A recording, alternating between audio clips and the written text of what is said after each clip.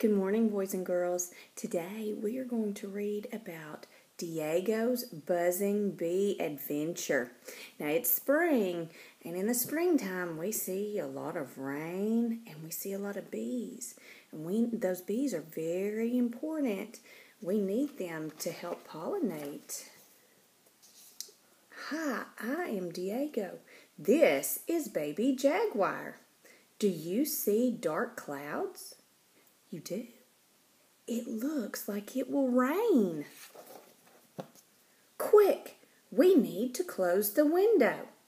We can stay dry inside. I hear a buzzing sound. An animal is in trouble. What animal is it? Click the camera can help. Click the camera found a group of bees. The bees need to find a new home before the rain starts. Bees cannot fly in heavy rain. To the rescue. Do you see the big rock? Yeah, there it is. The bees are near the big rock. Do you see the bees? Yeah, there they are.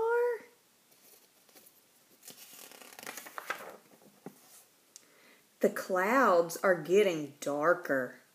We need to hurry. Do not worry, bees. We will help you find a new home. Bees live in a hive. Help us find a good place for a new hive. The bees say they need a big hole for their hive. We need to find a place with a big hole. Quick, the rain is almost here. This log has a big hole, but a snake lives here. The log will keep the snake dry. We have to keep looking for a hole for the bees. This rock wall has a big hole, but a spider lives here.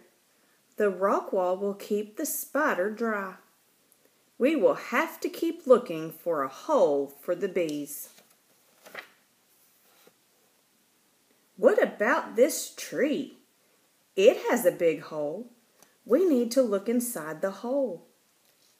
The hole is empty. This tree is a great place for a hive. It has a big hole, and no one else lives here. The bees can live here. The rain has started. We need to protect the bees from the rain. Rescue Pack can help us protect the bees. What can we use to protect the bees? We need a boat, a ski, an umbrella, a tube, or a shovel. Oh, yes, we can use an umbrella. Good job. We will hold the umbrella over the bees. Now we need to show the bees the way to the tree. Come on, bees, follow us. The bees are going inside the tree. The bees are safe. We help the bees find a new home. Now the bees are warm and dry. Now Baby Jaguar and I need to get warm and dry too. Thanks for helping. Okay, so they found a new hive. And I would like for you to help Miss Burns build a beehive where we can get some honeycomb. Now look, I want to show you. This is honeycomb. This is real honeycomb. This come out of one of our hives at our house where we have bees. Now honeycomb, it can be used for a lot of things. You can eat it. You can make lip balm, lip gloss. You can even make makeup, the eyeshadow. You can make hand creams. There are many uses for honeycomb.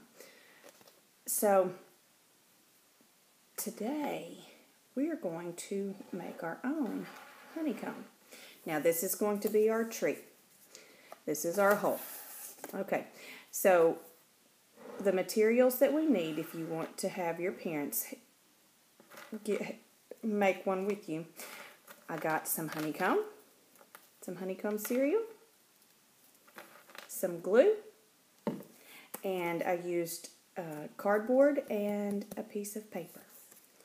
So what we're going to do, we are going to glue this honeycomb on our paper. Okay. Some glue on the honeycomb, and then I'm going to stick it on our paper. All right. Do another one. All right, stick it on here. All right, now I'm just going to glue these on, and then I want you to help Miss Burns count. Will you help me count how many honeycomb? You will? Oh, good. Okay, let me get it on here. Miss Burns has been missing all of you. I hope that you are all safe and healthy.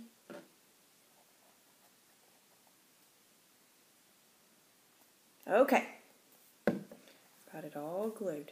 All right. Now, can you see it? Yes. Okay, good. All right. Can you help me count? All right. Get ready. 1, 2, 3, 4, 5, 6, 7, 8, 9, 10. That's right. Good job. Thank you for listening to the story with me today and making this art project. I will see you later.